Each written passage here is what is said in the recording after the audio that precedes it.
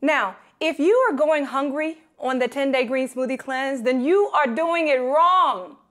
Hello, I'm JJ Smith, author of the #1 New York Times bestseller, 10-Day Green Smoothie Cleanse. I help people lose weight without dieting so they can get their sexy back, okay?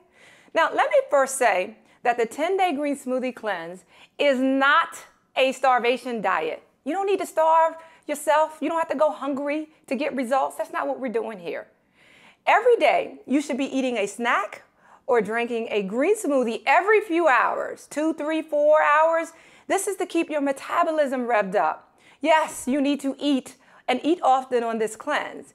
And you don't just do all green smoothies every day. I mean, there's an option where you can eat salads, grilled chicken, grilled fish. We're not just drinking green smoothies all day. I mean, where are they doing that at? Okay? So here's the key to not going hungry. Snacks! Okay, I'm going to show you some of the snacks we have. We have some that are high protein, but I'm going to show you because one of the #1 questions we get is, what snacks can I have on the green smoothie cleanse? Okay, so I'm going to show you the snacks. Remember, you are drinking a green smoothie or you're eating a snack every few hours. So let me show you what we got. Okay, so one we have, can we see this okay? Okay, we have apples and unsweetened peanut butter. And what people do, they get real fancy with it. They heat up their peanut butter and then they dip it in the apple. And ooh, child, this is really good like this. Okay? You can always do nuts and seeds. Almonds I have here. I have some pecans. But in sunflower seeds, any nuts and seeds, don't limit yourself here. I'm just trying to show you an example. I don't want somebody to say, well, JJ said you can only have almonds and pecans. No, any nuts and seeds are perfectly fine as a snack, okay?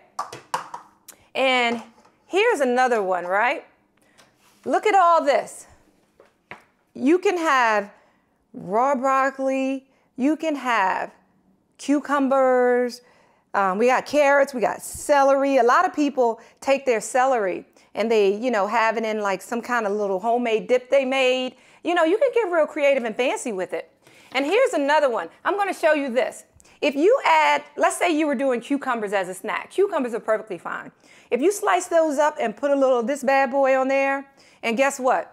Add a little salt-free Mrs. Dash. Ooh, let me tell you, cucumbers and apple cider vinegar with a little bit of seasoning is to die for. You will start to learn more healthy snacks than you have ever learned because, on the cleanse, you can't eat anything you want to eat. It is about simplicity. There is variety, but you can't have anything in your fridge. You just have to stay within the list of approved snacks.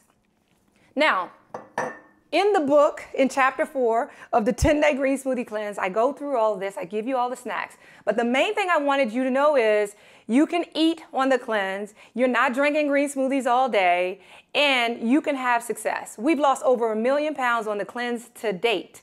And if you join our Facebook group, you can get a lot of support and encouragement. You can see before and after pictures, stay really inspired. That's where I hang out. So come check me out there. I'm JJ Smith. And until next time, make it a great day.